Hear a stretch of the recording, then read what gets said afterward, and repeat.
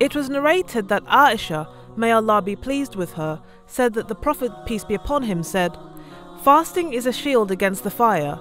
Whoever starts the day of fasting, let him not act in an ignorant manner during the day. If anyone treats him in an ignorant manner, let him not insult him or curse him. Rather let him say, 'I'm fasting.' By the one in whose hand is the soul of Muhammad, the smell that comes from the mouth of a fasting person is better before Allah than the fragrance of musk."